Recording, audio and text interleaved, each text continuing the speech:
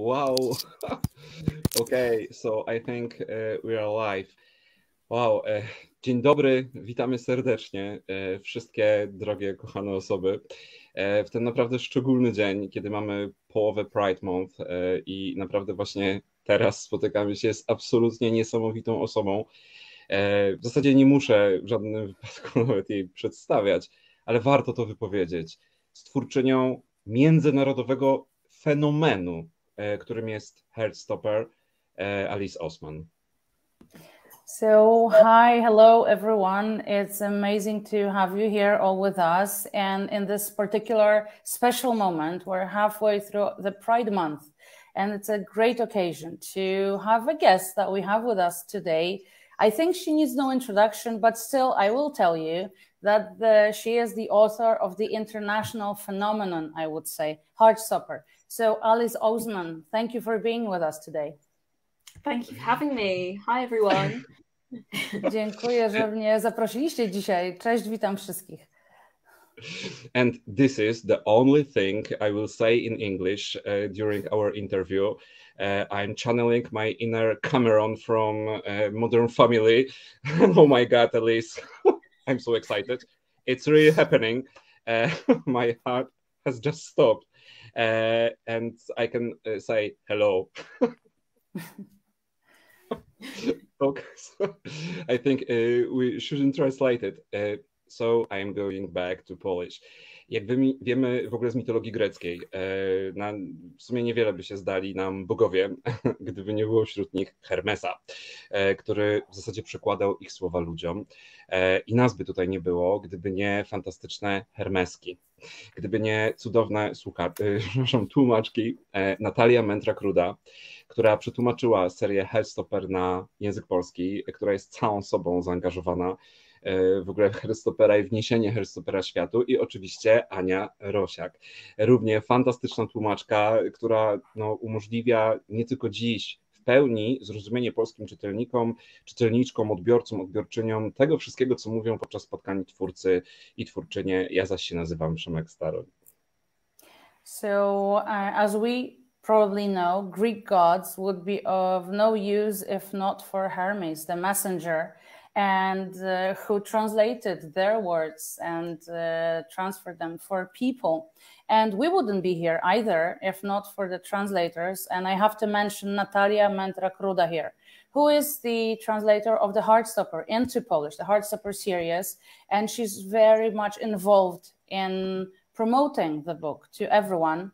My name is Anna, and I'll be here today. I'll be your connection between the English and the Polish. And my name is also Przemek Staroń. Przemek Staroń, nauczyciel roku, będący pierwszym znanym nauczycielem niehetero w Polsce. Jest autorem książki Szkoła bohaterek i bohaterów, w której tłumaczy, jak radzić sobie z życiem, odnosząc się do bohaterek i bohaterów książek, komiksów, filmów, seriali czy też gier. So, Przemek Staroń, who is our host tonight, is the finalist of the Teacher of the Year award, and he is the first openly non-heterosexual so popular teacher here in Poland. He is also the author of the book The School of Heroines and Heroes, in which he tells us, translates the young people how to, the young people how to deal with life, referring to the heroes and heroines of books, comic books, films, series and games. So here we are. Thank you. Dziękuję Ci bardzo, Aniu. Okej, w takim razie teraz, jak już wiecie, myślę, że to jest już jasne logistycznie. Ja mówię po polsku, od tego momentu w zupełności wszystko tłumaczy Ania. Wy na live śmiało zadawajcie wszelkie pytania, jak najbardziej w języku polskim. I zaczynamy. Ja chciałbym przede wszystkim, Alice, spytać Ciebie, czy mała Alice wiedziała, że będzie pisać? Wiedziała, że będzie rysować, a może po prostu, czy wiedziała, że będzie opowiadać historię? So Alice, I wanted to start by asking you whether the small Alice already knew that she would draw, that she would write, or maybe that she would be telling stories. Yeah, so I've been drawing and writing ever since I was really little. And it was always just a hobby for me. I never really thought that I could do it as a job throughout most of my childhood. I think until I got to around 15 or 16. And that's when I had to start thinking about careers. And my school teachers were telling me, you have to start thinking about, your future. And that's when I realized the only thing that I really wanted to do was write stories. So I decided to sort of go for it, and now I'm here. Tak, rzeczywiście jest tak, że naprawdę od czasów, kiedy pamiętam, szczerze mówiąc, zawsze uwielbiałam rysować, uwielbiałam pisać i zawsze traktowałam to jako swoje hobby. Nigdy nie myślałam o tym, że będzie to moja praca zarobkowa, aż do momentu, kiedy wydaje mi się miałam 15 czy 16 lat i wtedy właśnie nauczyciele w szkole zaczęli tak namawiać mnie do tego, żebym zastanowiła się, co chcę robić w przyszłości, co chcę, żeby było moją karierą zawodową, i wtedy doszłam do wniosku, że chcę pisać i tworzyć historię. No i cóż, reszta jest historią. Dzisiaj widzimy się tutaj, w tym miejscu, w którym jestem. Cudownie. To ja w takim razie pójdę dalej a propos tego. Znaczy, to w ogóle wspaniale jest słyszeć, bo myślę, że to bardzo przypomina w ogóle sytuację wielu młodych osób, które robią coś takiego absolutnie pasjonującego w młodości, nie wiążąc tego jeszcze z pracą zarobkową, a potem się nagle okazuje, kurczę, mogę właśnie jakby z tego żyć i mogę to robić zawodowo. To może ja teraz się, Aniu, na sekundkę zatrzymam, to przetłumaczyć i przejdę do pytania.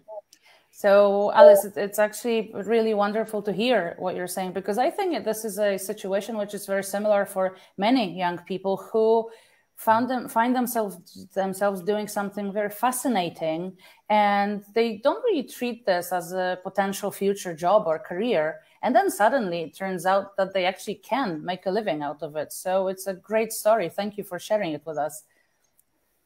Yeah, thank you. I don't know what it's like in Poland, but in the UK, students are not encouraged to do creative jobs. It's all very much academia, getting high grades, and no one really encourages you to write stories or, draw. So, yeah. Wiecie, nie wiem, jak to jest w Polsce, ale tutaj w Wielkiej Brytanii to jest tak, że uczniów, szczerze mówiąc, nie do końca zachęca się do takiej kreatywnej działalności. Raczej jest nacisk na dobroceny, sprawdziany, taką pracę stricte naukową czy właśnie edukacyjną, i nie zachęca się ludzi do tego, żeby samodzielnie pisali, rysowali, tworzyli coś. No ale jednak, cóż, da się. No dokładnie, myślę, że to, że tutaj jesteśmy, bardzo to pokazuje. No i właśnie, ja myślę, że jesteśmy tutaj przede wszystkim dlatego, że polscy czytelnicy, polskie czytelniczki znają Cię jako autorkę Heartstoppera. I prawda jest taka, że często po przeczytaniu Heartstoppera sięgają po inne pozycje z Oseman Verse i wtedy odkrywają tak naprawdę, że opowieść o Niku i Charliem to jest de facto spin-off. Że to jest spin-off Solitaire, gdzie tak naprawdę główną bohaterką jest Tori, siostra Charlie'ego, no i potem wychodzi w zasadzie nowa historia. I teraz jakby wiele razy podkreślałaś, że ten Nick i Charlie, ta ich historia, bardzo mocno w tobie siedziała już w zasadzie od dawna. I teraz pytanie, czy to jest tak, że napisanie Solitaire dało ci siłę do tego, żeby opowiedzieć historię Nicka i Charlie'ego, czy może po prostu od początku planowałaś, że to będzie właśnie taka kolejność? So, well, we are here mostly because Polish readers know you as the author of the Heartstopper series. But when they start reading the series, they suddenly discover that you've also created other stories. For example, Solitaire, where Tori is the main protagonist, Tori, who is Charlie's sister. And you've mentioned many times that the story of Nick and Charlie you've had it in you for many years, we might say. So I wanted to ask you what was the first thing? What was the start? Was it like you had Solitaire in your mind and then you've decided it gave you the strength to create the series about Nick and Charlie? Or have you decided many, many years ago that this will be how it will be? First Solitaire, then the comic about Nick and Charlie. So I think it was Solitaire first. I didn't have any idea that Heartstopper would be a thing when I created Solitaire. And Solitaire is a very different kind of book to Heartstopper. It's much more serious and much darker in tone. But in that book, Nick and Charlie are already in a relationship. They're a very loving, supportive couple. And they kind of represent this little beacon of hope in quite a dark story.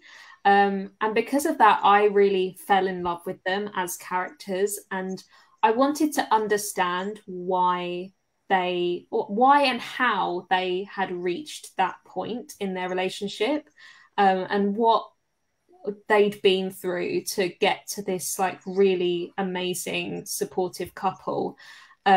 So from then on, I had finished Solitaire, but I knew that I wanted to tell Nick and Charlie's story somehow, and eventually that became Heartstopper.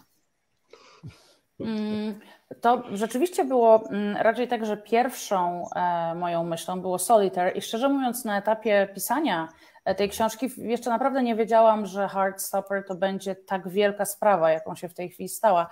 Też musicie wiedzieć, że Solitaire jest zupełnie inną książką niż Heartstopper. To jest dużo bardziej poważna książka, dużo taka mroczniejsza wręcz powiedziałabym w swojej wymowie. Natomiast cóż, Nick and Charlie występują już też w książce Solitaire i oni są taką wspaniałą, kochającą się, wspierającą się nawzajem parą i są takim światełkiem w tunelu, takim światełkiem nadziei właśnie w tej trochę mrocznej rzeczywistości, którą opisuję w Solitaire. I pisząc tę książkę zakochałam się niemal w tych postaciach i stwierdziłam, że chciałabym się dowiedzieć, dlaczego jest tak, że Nick i Charlie stworzyli taką parę, jak to się stało, kiedy to się stało, co się wydarzyło. No i kiedy skończyłam Solitaire, postanowiłam, że muszę jakoś zgłębić ten temat i tak oto pojawiła się cała seria Heartstopper.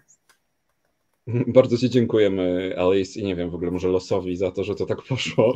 I teraz w ogóle zapytam o coś takiego, o co wiele osób pytało, kiedy wraz z wydawnictwem Jaguar po prostu pytaliśmy, jakie macie pytania.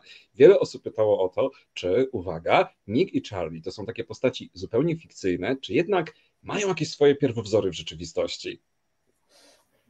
So now I want to ask you about something that I know many people have asked themselves as well, because we were researching some questions with the Jaguar publishing house as well, and many people want to know whether Nick and Charlie are based on some real people or are they completely fictional characters? They are completely fictional. I did not base Nick and Charlie on any real life people. I think it's a bit of a mistake for any author to base a character on a real life person, because that person will always find out somehow. Nick and Charlie are completely from my imagination. Nie, tutaj mogę powiedzieć z ręką na sercu, że to są absolutnie wymyślone postaci. Wydaje mi się w ogóle, że jak autorzy wzorują się na prawdziwych osobach, prawdziwych ludziach, to popełniają pewnego rodzaju błąd, ponieważ te osoby zawsze prędzej czy później odkryją, że to na nich jest wzorowana dana postać. No i to może wyglądać różnie, także Nick i Charlie to jest całkowicie wytwór mojej wyobraźni. Okej, dobrze, że nie zrobiłem zakładów, no, tak stwierdzam. Natomiast chciałbym zadać kolejne pytanie, które bardzo mocno wybrzmiało w ramach tego, o co pytali czytelnicy i czytelniczki, no bo zostałaś także scenarzystką, jakby nie patrzeć, i wiele osób w ogóle po pierwsze pytało o to, w ogóle czy to ty wybrałaś ostatecznie Joe Locke'a i Kita Connora na odtwórców głównych ról i w ogóle jak to jest znać właśnie tak naprawdę ucieleśnionych Nicka i Charlie'ego, no właśnie już w postaci konkretnych Joe oraz Kita. No i czy to w ogóle pomaga tobie w widzeniu tych postaci, którymi są Nick i Charlie, czy może oni, w sensie właśnie Kit i Joe, czy oni na przykład dają ci jakieś pomysły, choćby nieświadomie, na tworzenie jakichś na przykład dalszych części opowieści miłości Nicka i Charlie'ego? We know also, and this is also something that many people are interested in, that you also are a screenwriter. You became a screenwriter for the series. And so I wanted to ask you, how does it feel? And is it helpful or maybe the opposite to have your characters embodied in a way by Kit and Joe? And does it actually help you, or is it, do they give you any ideas maybe for the future adventures of Nick and Charlie, or maybe even subconsciously do you draw from them, or how does it look like? To be honest, it is quite easy for me to separate Kit and Joe from the Nick and Charlie that are in my brain. I think because the show is at such a different stage of Nick and Charlie's relationship that the comic is now at. You know, the comic has progressed a long, long way past where we are in the show. So I find it very easy to just separate them. And when I'm drawing Nick and Charlie, I'm still drawing the Nick and Charlie that is in my brain, and they don't look like Kit and Joe. You know, Kit and Joe really do look like Nick and Charlie, but the vision that's in my mind is not those two real people. It's still the Nick and Charlie that I've always been drawing. So, yeah. Przyznam szczerze, że dość łatwo jest mi oddzielić tych aktorów od Nicka i Charlie'ego, których stworzyłam na kartkach swojej publikacji, bo być może to wynika z faktu, że serial jest na zupełnie innym etapie niż to, gdzie w tej chwili znajdują się Nick and Charlie na kartkach papieru. To, co jest w książce, oni są oczywiście dużo dalej niż to, co oglądamy w serialu. Także nadal w tej chwili, kiedy rysuję, mam w głowie Nicka i Charlie'ego, których miałam na samym początku swojej przygody z Heartstopperem, chociaż przyznam szczerze, że Kit i Joe wyglądają jak Nick and Charlie. Natomiast tak jak mówię, łatwo mi to oddzielić i ta wizja jakoś nie zaciera się. Jest nadal moją wizją, którą miałam na samym początku, niezależną od serialu. Super. W ogóle ja myślę teraz, że zadam jedno z tych trudnych pytań a propos samej historii, które się pojawia bardzo często wśród czytelników i czytelniczek. No bo zapowiedziałaś, że 5. tom Heartstoppera ma być ostatnim tomem powieści graficznej. I teraz co dalej z historią Nicka i Charlie'ego? Czy będziemy poznawać dalej historię ich relacji w kolejnych tradycyjnych powieściach, tak jak na przykład w książce This Winter czy Nick and Charlie? So now one of these may be difficult questions because you've announced some time ago that volume number 5 will be the last of the Nick and Charlie graphic novels. And so I wanted to ask you what's next with them, whether you plan to include them maybe in some novellas like The Winter or Nick and Charlie, or maybe in other genre. What's next with the boys? I haven't made any solid plans about what I will do once Heartstopper has finished. I think once the main graphic novels of Heartstopper has completed, that will be the end of Nick and Charlie's story, probably. I do like the idea of writing maybe one more Nick and Charlie novella, but I have no idea. I would only want to do that if I had a really good idea for it. I wouldn't just want to do it for the sake of it. So yeah, I have no idea what I'm going to do after Heartstopper. Right now I'm just focusing on making the story really good and making the end of the story really, really satisfying. And there's still quite a long time before Heartstopper will end, so we don't need to get too sad quite yet. Cóż, prawda jest taka, że jeszcze nie poczyniłam jakichś takich bardzo konkretnych planów, co zrobię, jak 5. część tej serii będzie skończona. Myślę i dopuszczam taką możliwość jak najbardziej, że to będzie koniec Heartstoppera. Natomiast rozważam też taką możliwość, że napiszę jeszcze jedną krótkie opowiadanie, albo zbiór, albo powieść, ale prawda jest taka, że zrobię to tylko w momencie, kiedy będę miała naprawdę dobry pomysł na to, żeby to napisać, bo nie chcę pisać tak po prostu, żeby tak na siłę ciągnąć tę serię. Tego na pewno nie zrobię. Natomiast cóż, na razie jeszcze jest trochę czasu, zanim to się wydarzy, zanim ta 5. część się skończy, także skupiam się na stworzeniu dobrej historii w tej 5. części, a wy absolutnie nie musicie się jeszcze smucić, bo koniec jeszcze przed nami.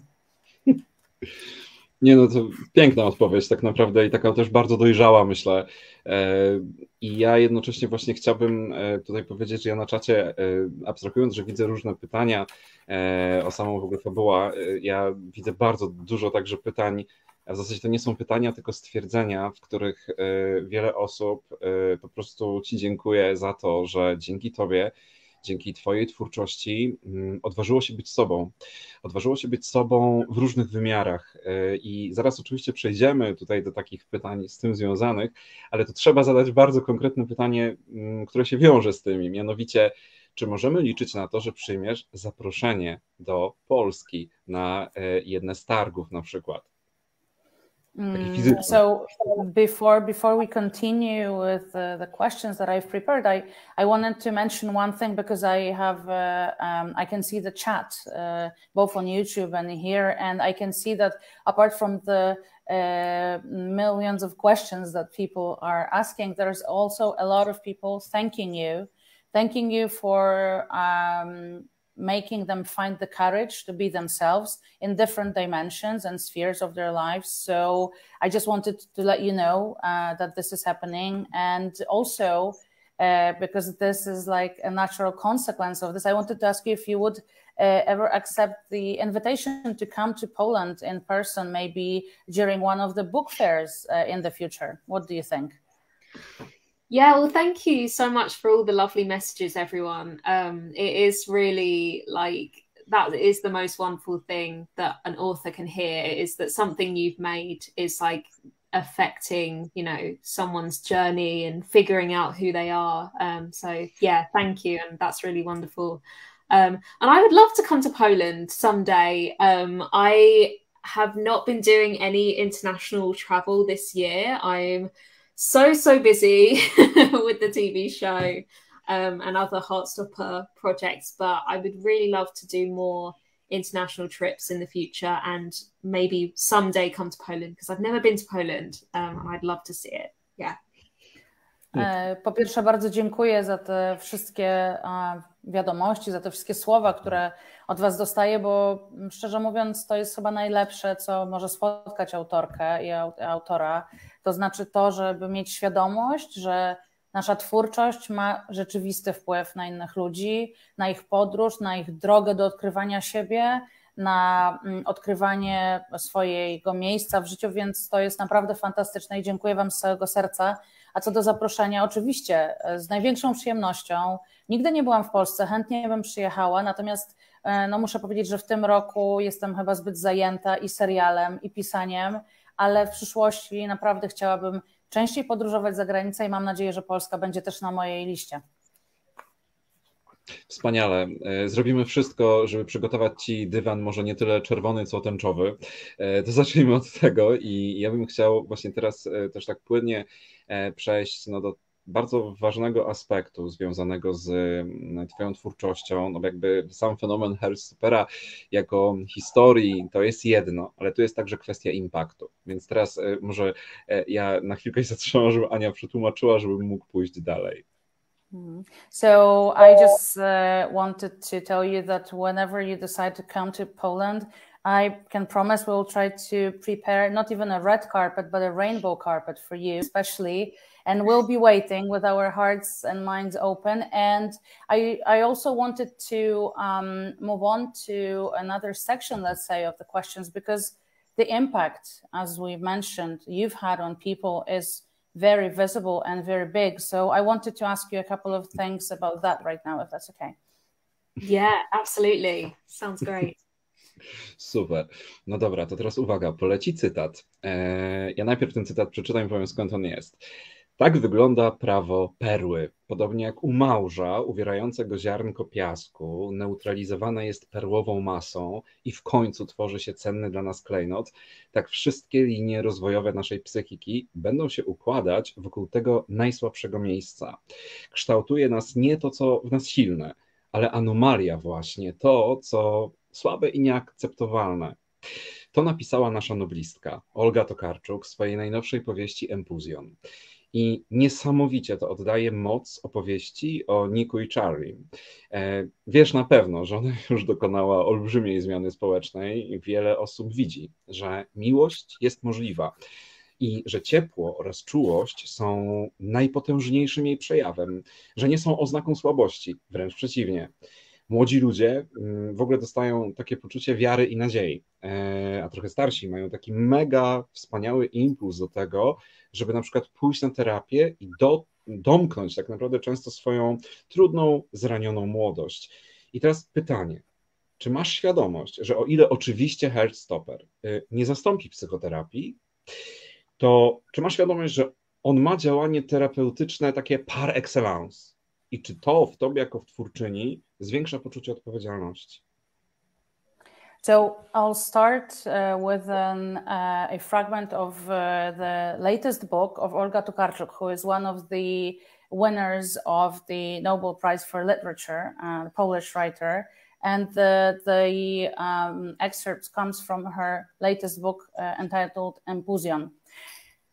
So similarly to how a pearl is made, when a grain of sand makes its way into a muscle, as a defense mechanism, it secretes a fluid which ultimately forms this precious jewel, a pearl. And similarly, all our developmental lines will coat layer upon layer our weakest spot. So, which means that in fact, what forms us as people, it's not what's the strongest part, but the layers that are formed around the weak and unaccepted or maybe difficult parts of our personality. And I wanted to quote that because I'm sure you know that your book has had a huge impact and has made a huge change among different audiences, the young and the old, the older, let's say, as well.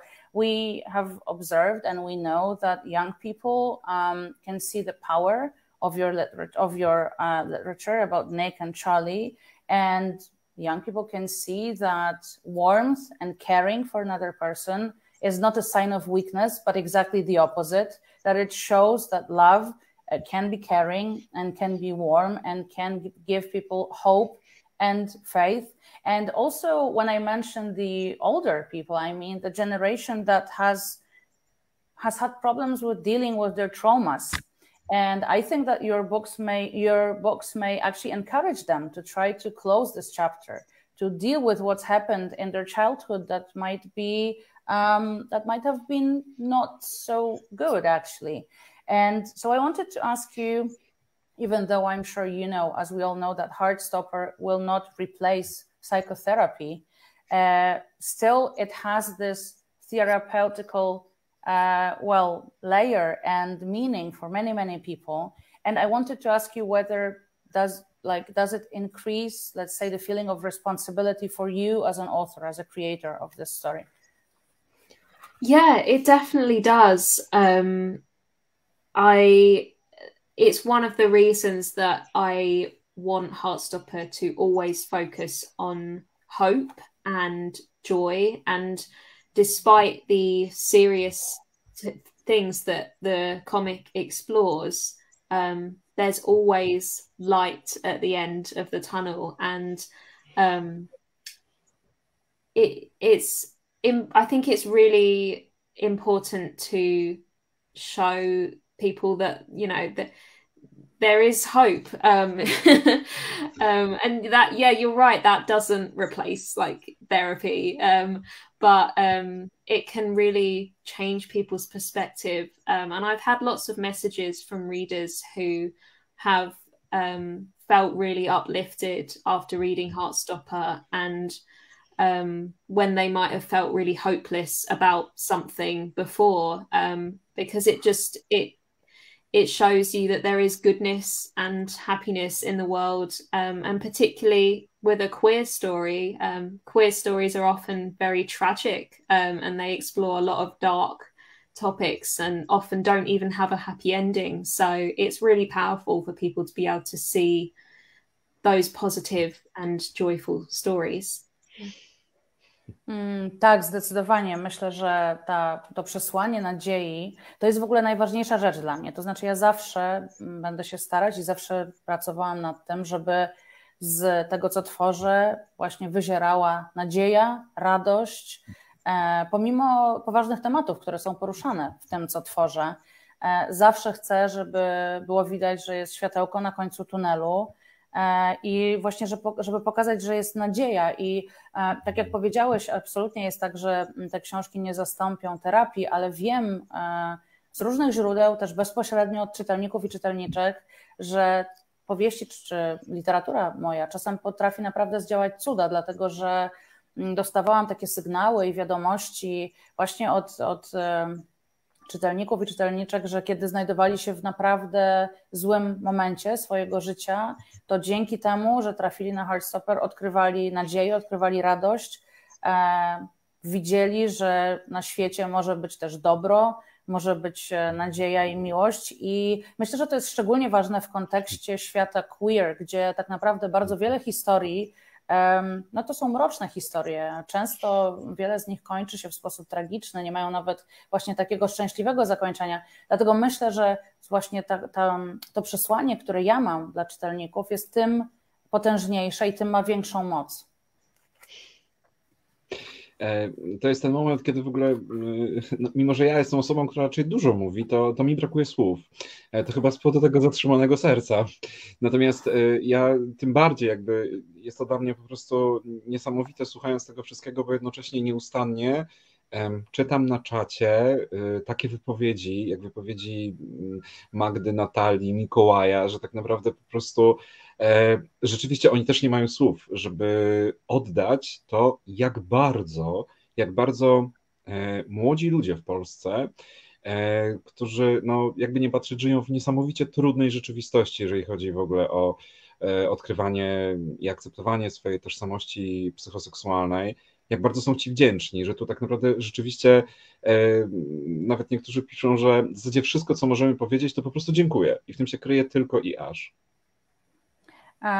I have to say that when listening to you, even though I usually I talk a lot, I'm quite a talkative type, I'm actually at a loss of words because this is actually very amazing what you're saying. And also I keep looking at the chat box and there's so many people. There's Magda, there's Natalia, Mikołaj, everybody's saying that they are also, they have no words to express their gratitude and that they are amazed with what you have given them, because we have to face it that actually now, at present, the reality here in Poland for young people to discover their psychosexual personality is very difficult. And that's why it's even more important to have, points of reference and things like Heartstopper that make it easier for people, as I said, like Magda, Mikołaj, or Natalia, who are just really grateful and are saying a big, big thank you to you. That's really wonderful to hear. Yeah, we all need more joyful queer stories. Yeah, just more. No właśnie. Dziękuję bardzo, bardzo się cieszę. Dziękuję za te słowa. No cóż mogę powiedzieć, prawda jest taka, że wszyscy potrzebujemy więcej radosnych historii i opowieści ze świata queer. Ja powiem szczerze, że z tym się wiąże kolejne pytanie, które znowu często gdzieś tam się pojawia. Nie ukrywam, że się też pojawia wśród osób dorosłych. Mianowicie można spotkać takie osoby, które twierdzą, że ta historia przedstawiona w Heartstopperze jest zbyt słodka, taka nierzeczywista. No, my mamy tutaj jako odpowiedź w Polsce słowa innej naszej noblistki, Wisławy Szymborskiej, która w jednym ze swoich wierszy napisała wprost: niech ludzie nieznający miłości szczęśliwej twierdzą, że nigdzie nie ma miłości szczęśliwej, bo z tą wiarą lżej im będzie i żyć, i umierać. Natomiast my jesteśmy ciekawi bardzo często, jak ty bezpośrednio reagujesz, jak odpowiadasz ludziom twierdzącym właśnie, że ta historia jest zbyt słodka albo wręcz nierzeczywista. So I know that there are many people, including among adults, who claim that the story of Heartstopper is actually, too sweet, unreal, cheesy maybe in a way. And what I tell people like that is that I chose another poem this time of another Nobel Prize winner here in Poland, Wisława Szymborska. And let me quote, and this time this is not my translation, I need to stress that because it was done by Stanisław Barańczak and Claire Kwana. This is very important. I'm not even close to Stanisław Barańczak, but let me tell you. Let the people who never find true love keep saying that there is no such thing. Their faith will make it easier for them to live and die. So this is Wisława's answer to people claiming that love is sometimes cheesy and unreal. But how do you react to such comments? What would you say people who say that this is unreal, that love between Nick and Charlie is simply unreal? I think that's quite a sad outlook on life. I feel sad for people who can't enjoy, seeing happiness. This sounds really silly. I think it's important that there are all different kinds of queer stories in books, on TV, in movies, and some people will prefer a more serious drama, dark stories, and some people will prefer uplifting, happy stories about romance or comedies, and I don't think one is better than the other. I just think a lot of people don't like Heartstopper, and that's completely fine. I don't mind.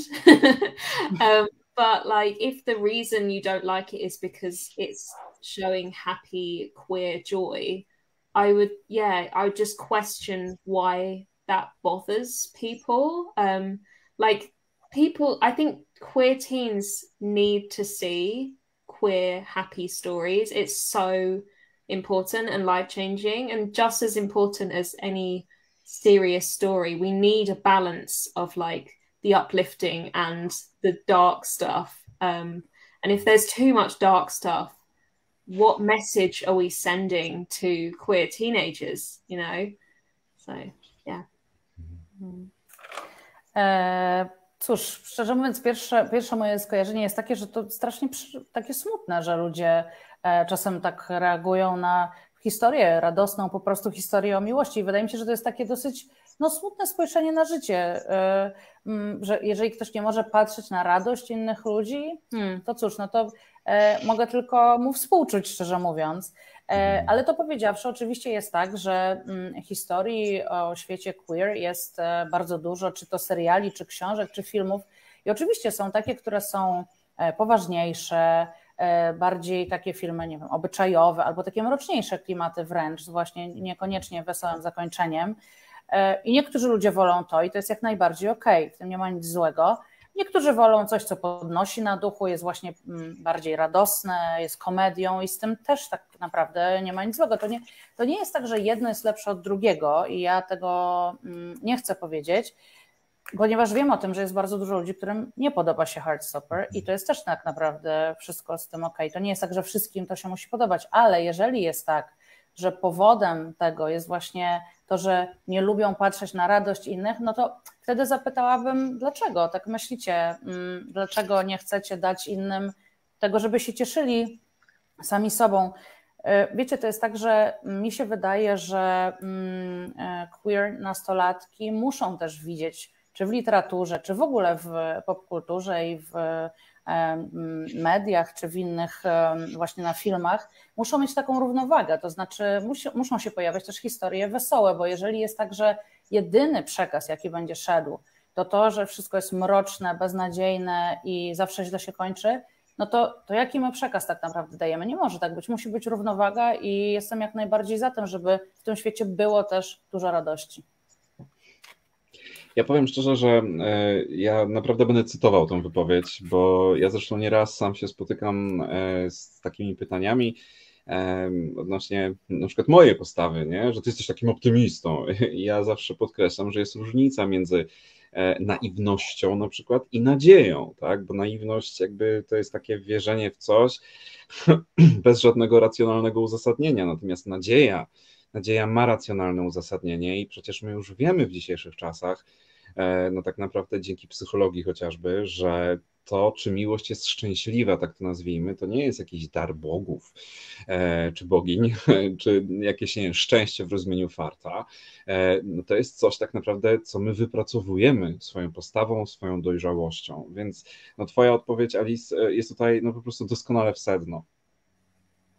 I have to say that it was really nice to hear what you've just said, because I actually quite often meet with reactions regarding myself as well. Like people say, how come you're such an optimist? And, you know, I've learned, and I always try to explain to others that there is difference. There's a difference between being naive and being hopeful and having hope, because, you know, being naive means you're just purely naive and hope, like counting on something without any rational causes for doing so. And hope is different. Hope is actually based in rationality. And we know today, also thanks to many years of research, that love and happiness is actually not something, it's not like a gift from gods or goddesses, or it's not like pure luck. It's something that we need to work on and we need to develop. And it's actually up to us, our maturity and our personality, to find this love and keep it in us and for us in our lives. So thank you for the words that you've just said, because it was really nice to hear. Yeah, thank you. That's really beautiful. I think that's what Heartstopper is all about for me. It's Nick and Charlie are finding hope in their relationship despite all the other things that they're having to deal with. They have to fight to make their relationship what it is, and as beautiful and wonderful as it is. So yeah, that's really powerful.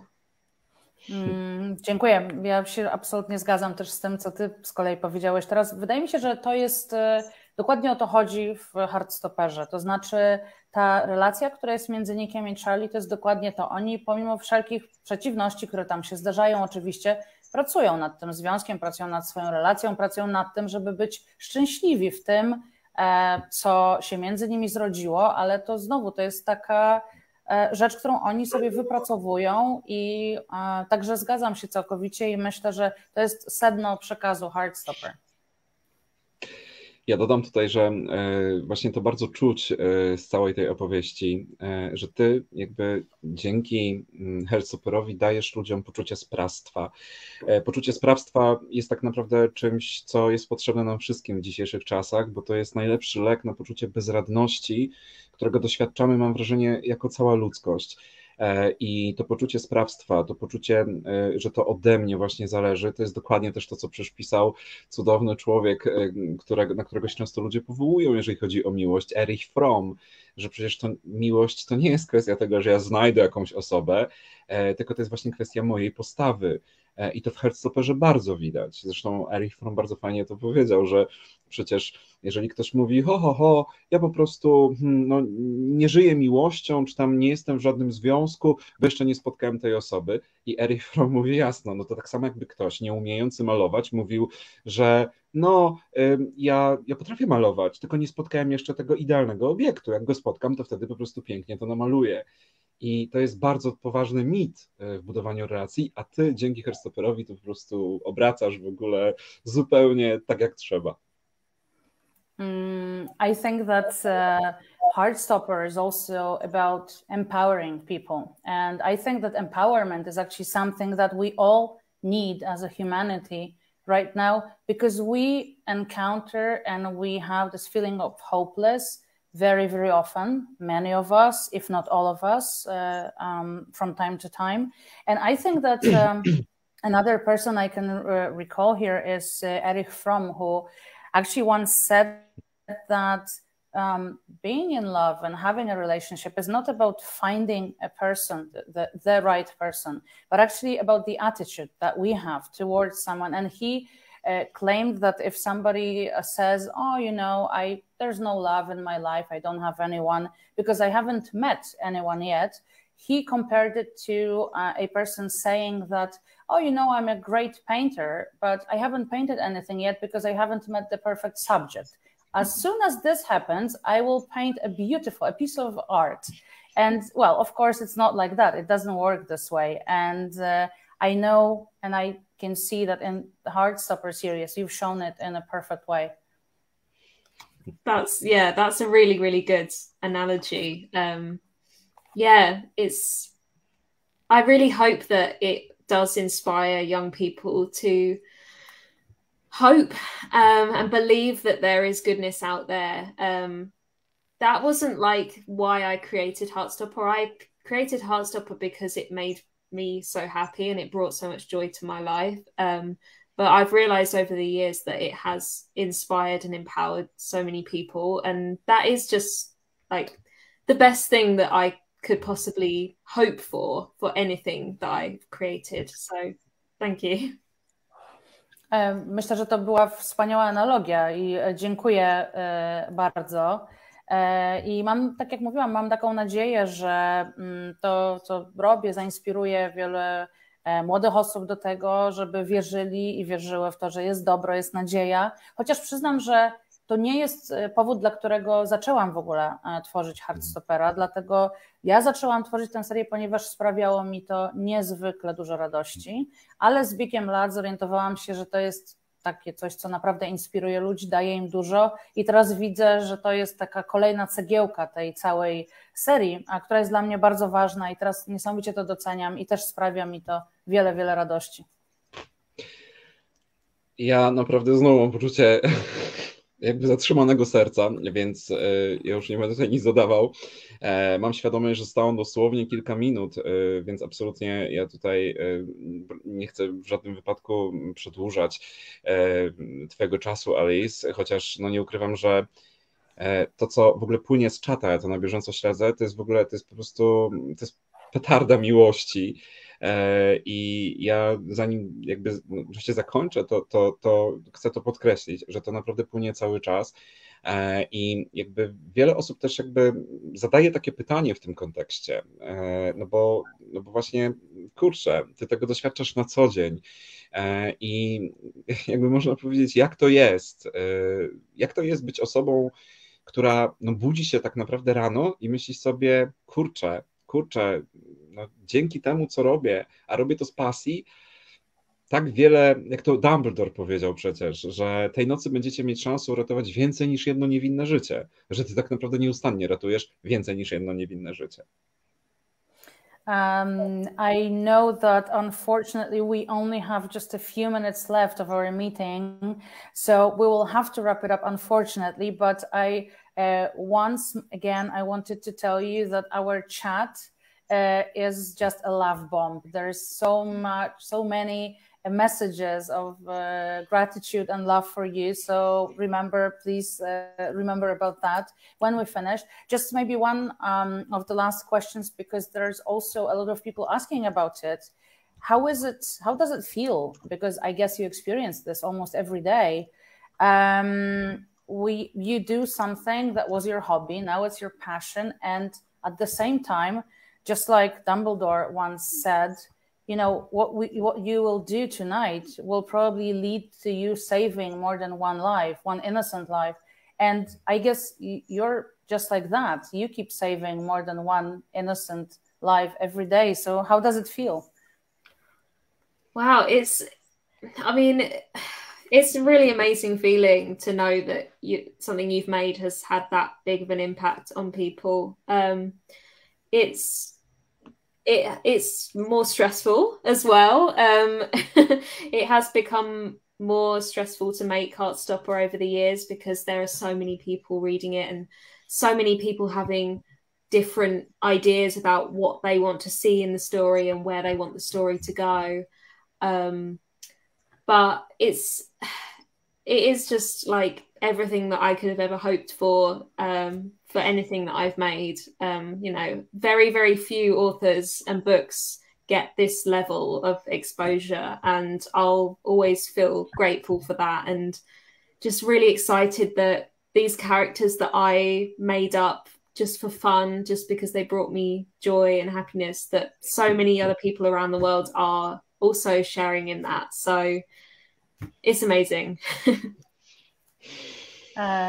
Cóż, no przede wszystkim jest to absolutnie cudowne uczucie, co mogę powiedzieć, to znaczy to, że mam taką świadomość, że rzeczywiście to, co tworzę, ma taki wpływ na czytelników i czytelniczki naprawdę na całym świecie, ale no, nie ukrywam, że to też sprawia, że trochę wzrósł mój poziom stresu przez te wszystkie lata przy okazji tworzenia historii w serii Heartstopper, bo jest tak wiele osób, które są żywo zainteresowane tą historią i tak wiele osób, które co innego każdy chciałby zobaczyć, co się dzieje w tej historii, gdzie ona idzie, jak się losy toczą głównych bohaterów. Ale rzeczywiście najbardziej takim dominującym uczuciem jest to taka wdzięczność, którą mam za to, co się wydarzyło. Jestem codziennie przeszczęśliwa. Tak naprawdę wszystko, o czym marzyłam, wydarzyło się. Wiem, że jest wielu autorów, którzy nigdy nie doczekają takiego momentu, także zawsze towarzyszy mi wdzięczność za to, co się wydarzyło, za to, że postaci, które tak naprawdę stworzyłam trochę dla zabawy, trochę właśnie z racji swojego hobby, przekształciły się w to coś tak wielkiego i tak cudownego jak teraz. Także bardzo, bardzo ogromne podziękowania dla wszystkich za to. Alice, ponieważ mam świadomość, że musimy kończyć, to chcę powiedzieć na koniec, że jeszcze jeden polski nobelista, Czesław Miłosz, napisał: gdybyśmy lepiej i mądrzej patrzyli, jeszcze kwiat nowy i gwiazdę niejedną w ogrodzie świata byśmy zobaczyli. Mam poczucie, my wszyscy mamy tu poczucie, że wiele osób dzięki tobie teraz widzi wiele nowych kwiatów i gwiazd. I mi pozostaje podziękować w imieniu nas wszystkich właśnie tobie za to, że tworzysz coś tak dobrego, coś tak pięknego, prawdziwego i czułego. I myślę, że to ty jesteś tym czułym narratorem, o którym właśnie w mowie noblowskiej mówiła nasza noblistka Olga Tokarczuk. I tak spytam tylko właśnie, bo to też wiele osób pyta, czy masz już draft mowy noblowskiej? Bo tego ci życzymy z całego serca. So one last thing before we finish. Another Polish poet once said that could we but look more clearly and wisely, we might discover somewhere in the garden a strange new flower and an unnamed star. And I actually think, and it's not only my opinion, but many, many people writing here in the chat, that thanks to you and what you've created, we have the chance to discover new flowers and stars. And you've become this real, loving, caring narrator that the earlier mentioned Olga Tokarczuk mentioned in her Nobel acceptance speech. And well, I wanted to make sure that you've already have a draft of your Nobel acceptance speech, because this is what we are hoping for you. So thank you very much for tonight. That is so kind. Thank you so much for this lovely event and all the beautiful quotes that you've shared. Like, I'm obsessed. They're amazing. And thank you so much as well to all my readers in Poland. Like, I am so happy that you're all enjoying Heartstopper so much, and thank you all for being here. This has been so much fun and I really, really appreciate you all. Dziękuję bardzo, dziękuję za wszystkie cytaty. Były fantastyczne. Przemku, to specjalne podziękowania dla ciebie. Wszyscy, którzy nas oglądacie i słuchacie, również bardzo, bardzo wam dziękujemy. Niesamowicie miło jest czytać i słyszeć te wszystkie słowa. Jesteście wspaniali i bardzo, bardzo dziękuję za dzisiejsze spotkanie. Jej, to naprawdę dziękujemy wszyscy, że tak powiem, ja ze swojej strony, Wydawnictwu Jaguar, teamowi Alice, że tak pięknie to w ogóle zorganizowali i last but not least dziękuję Aniu tobie, bo bez ciebie to w ogóle to na pewno by to po prostu nie dało rady tak cudownie tego zrobić, i oczywiście Mateuszowi na backstage'u, który świetnie nas tu prowadził, no i w końcu wam wszystkim za obecność i do zobaczenia na żywo z Alice w Polsce. So thank you, and we hope to see you someday in Poland, Alice. Thanks. Bye.